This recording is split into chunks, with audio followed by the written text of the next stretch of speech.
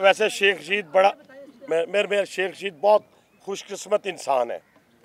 यानी जो पाकिस्तानी जर्नलों के मुताबिक उसने जो अल्फाज इस्तेमाल किए मेरे मुंह से नहीं निकल सकते। अलमास बोबी से वो तशबीह दे, उसको कोई कुछ नहीं कहता। वो कहे पाक फौज ने सत्तू पिए हुए हैं, उसको कोई नहीं पकड़ता, उसको कोई लंबा नहीं डालता। वो कहे कि इनका दम खम ख़त्म हो गया है, तो उन बच्चों का हम क्या करें जो शहादत देते हैं सरहदों पे खड़े होकर, तो ये कहता है दम खम ख़त्म हो गया है। कोई कुछ ये अल्फाज अगर मेरे मुंह से निकलें तो जो कुछ अभी तक मेरे साथ हो चुका है इससे कई गुना ज़्यादा होकर मेरे गले में डाल दिया जाए।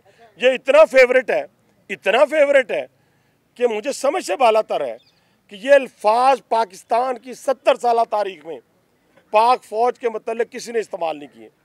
जो हैसियत या जो मुकाम शेख रशीद को हासिल है मेरी समझ से बालातर है। वो तो कहता है कांग्रेस की हुकूमत हो मुझे वजीर बना दें, लेकिन कांग्रेस की हुकूमत तो नहीं आ सकती, मुस्लिम लीग नून की हुकूमत आनी है।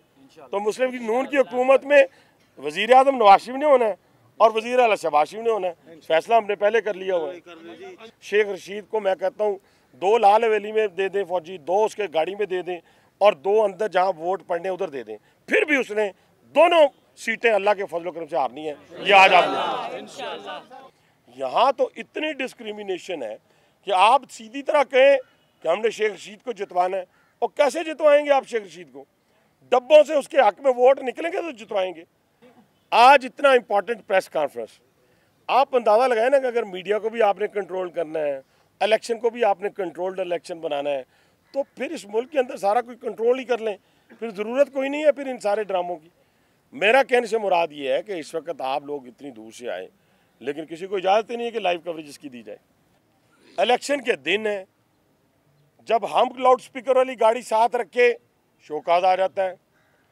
जो chairman, vice chairman, counsellors party की टिकट के ऊपर मुंतखब हुए हैं, एक मेयर है रावलपिंडी का, वो रावलपिंडी का मेयर पाकिस्तान मुस्लिम लीग नवाज की टिकट पे मुंतखब हुआ है, वो पार्टी का सदर है। आप उस पर कदगन लगा रहे हैं कि भाई आपने पार्टी के लिए काम नहीं करना, बाकी कारकुनान ने काम नहीं करना, दफातर को बंद कर दें, गाड़ियों से अनाउंसमेंट सिर्फ शेख रशीद की होगी, बाकी किसी को नहीं होगी। उसके ऑफिस भी खुला है। पिछले 4 दिन से एक घंटा हमारा कीमती है, रात 1:45 बज जाते हैं हमें।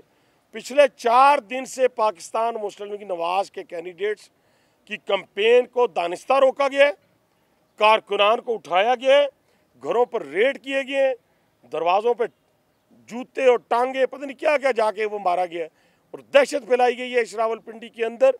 कैप्टन सफदर ने कोई जुर्म नहीं किया, मियाँ नवाज शरीफ ने कोई जुर्म नहीं किया, मरियम नवाज ने कोई जुर्म नहीं किया। हम उनके साथ खड़े हैं और 13 तारीख को इससे ज़ोर शोर से इंशाल्लाह हमारा कारकुन निकलेगा और जाकर अपने कायद का इस्तकबाल करेगा।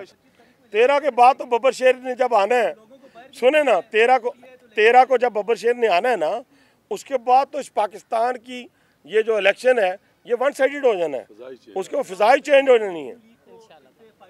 हाँ, पाकिस्तान में हमारा लीडर वापस घर आ रहा है, और किस हालत में आ रहा है ज़रा थोड़ा सा सोचें। हर शख्स के घर में ये मामलात हो सकते हैं, हर शख्स के घर में उसकी माँ बीमार हो सकती है, उसकी बीवी बीमार हो सकती है, डेथ बेड पे हो सकती है। अगर ये सूरत वज़ादारी वाली या इस मुआशरे के अंदर इस तरीके की शर्म और हया वाली ख़त्म हो गई तो फिर ये माशरा तितर बितर हो जाएगा। उस मुश्किल हालात में वो अपने अवाम के दरमियान मौजूद होने के लिए आ रहे हैं, वरना इन हालात के अंदर किसी सूरत अपनी बीवी को छोड़कर, अपनी माँ को छोड़कर कोई नहीं आता। बहुत शुक्रिया, थैंक यू वेरी मच जी, मेहरबानी।